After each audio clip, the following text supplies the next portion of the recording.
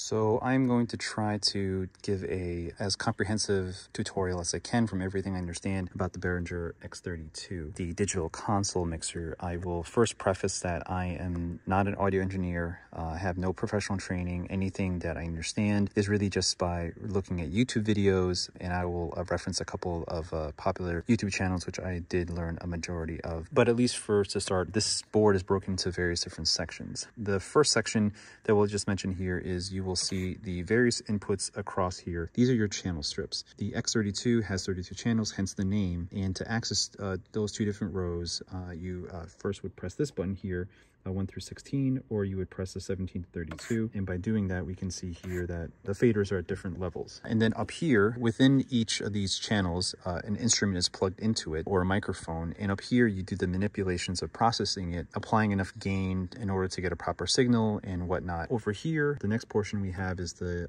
console screen, where you can see everything we're seeing. So, and we'll talk about that a little bit later. And then down here, we have the various mix buses, which are, the way the best way I think about it is separate auxiliary outputs that you can potentially manipulate to be different from the main house mix, which is this channel right over here. To start with, I will access the computer channel right here. So you can see right over here that we are getting a little bit of a signal anywhere from between in this green zone as it blips into the orange part, which is around negative 18 decibels or dB. The reason why this is important is that right over here, you see this portion that says clip. When it comes to digital audio, if the signal has too much gain, it will distort and you'll hear this kind of clipping, which just sounds just like garbage, just as kind of sounds, which hurts the ears and is really inaudible, and you lose fidelity. The logical question then is, when you have multiple audio sources, how do you balance that? When you're mixing, you're basically playing traffic hop. If you think of the main bus mix as the major highway, everyone's trying to get onto it. You have over here, you are trying to manage each relative level, where how loud each channel is, or how much gain each channel has, and then how much influence and how open the gate for each one of these signals is, and then you put them all together. And obviously, if you run all these channels way too hot, then the end result will be the main mix will be way too hot and clipped, and nobody wants that. How do we start that off to begin with? So we have the computer over here. What we'll first do is I already have this set right here to having that meter right there. And if we select this here, you can also see here, if we go to meters over here, we can see that this is showing the same thing. So generally speaking, over here, you have your gain knob. I have it set to about here. So if I were to turn this all the way down here, if you were to play through the PA systems, you wouldn't hear anything. So the first thing you want to do is turn up the gain to a degree where you can start seeing the majority of yellow. So we're turning it up, turning it up, turning it up. So we have a little bit of yellow right there. Anywhere if you can get between around negative 18 is generally a pretty good gain that you're amplifying the signal, and as a result, it gives you a reasonable amount of headroom. And this is probably a little bit easier to see here. You don't want to hit that red part. You want a little bit in that halfway zone. Transition point for the yellow, the green to yellow is where you generally want to be. When you get to the actual channel over here, I'm going to stop the music so that we don't end up getting copyright issues. Generally speaking, you want everything at the 0 decibel point, which is a concept that's called unity. Basically, you're not boosting the signal, you're not reducing the signal in any way. You're setting all the initial parameters from the gain. So then from here, if I look at the praise team, we have everything basically close to here, and there's a couple advantages to this. One, everything from when you set the proper gain, you don't have to adjust it too much, and you can see here how tight these intervals are here. It's on a logarithmic scale. So the movement that you would need from here to here and to enact it to a change, even a slight move would at least result in huge changes. But over here, you can see the spread is quite large, so that if you were to move it even from here to here, it's not a significant change. So it gives you a little bit more fine-tuned control. And then also too, when everything is relative to one another, sometimes what you need is not to necessarily make something louder, but to make everything else a little bit lower than that. So that's some of the theory behind there. This is an average typical worship session that we would have. We can see here that Dicho's mic is pretty close to even, and then Jane's here was just a little bit lower. Angie's is a little bit louder than from there. During the Sunday worships, when the praise team is playing, I'm always playing with these, changing these relatively up and down. And so you would repeat the same process, applying the right gain. Usually if you're a volunteer here, a lot of these gains and everything are already set, so there's not really a whole lot that you necessarily need to do. So that's the most important thing there. And then of course, when you get to start the unit up, it's probably going to be lower down here. We just do this just so that we don't blast anyone's ears when they first come on. So you can turn this up to unity, to 0, and then everything should be set and balanced from there. The next part I'll just go into is this. So we are selecting every single channel. We have it at a good, reasonable gain setting from here and also in here. And these are again called the faders, if I didn't already say it. This is the part here that you don't really have to know or really get into super involved. This is more of the processing area where you take the raw signal from the mic or the instrument, and you can apply various manipulations to it if you want to change something. So at least walking you through this right here is the low cut or the high pass filter, what that means. And so if you push this on and off, I'll bring it to this screen over here. If I turn this low cut filter on and off, any frequencies within a sloping curve starting from around 100 hertz and lower, you're going to eliminate that signal altogether. Now, the reasonable question maybe to ask is, well, why would you want to do that? A lot of the signals less than 100 hertz is really just like a rumbling kind of sound. Doesn't have a lot of very useful audio information there, and as a result, during the worship service or the live stream, it's just going to sound really muffled.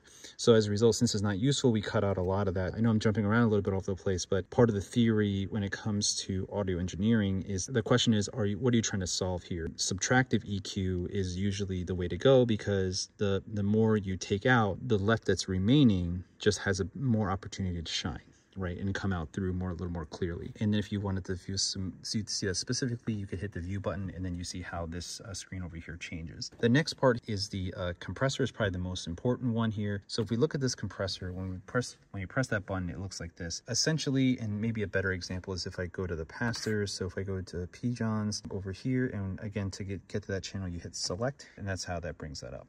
So at least over in this side, and the reason why this was crazy is because when P. John's mic is off, it just makes this crazy static. If you're hearing a typical pastor, they'll be very loud and everything like this, and then they'll be very quiet. So as a result, a lot of that unevenness, it makes it difficult, because if you set the gain for the quiet parts, then the loud parts will clip. As a result, the idea that we have here is that the compressor, once you achieve beyond a certain threshold, over here saying about 28 decibels in a ratio of 3:1, meaning that if it goes about 9 decibels above 28, what will end up happening then, it will reduce the gain by about -3 dB, and then make the loud parts just a little bit quieter. Over here, we have what we call makeup gain, meaning that the softer parts are boosting by around 3 dB. So as a result, the dynamic range of the audio of the loudest and the softest parts becomes a little bit more narrowed and compressed. The relative perceived loudness actually increases. The next part here that we will see is for the equalizer. So I'll say we'll just do a Dicho.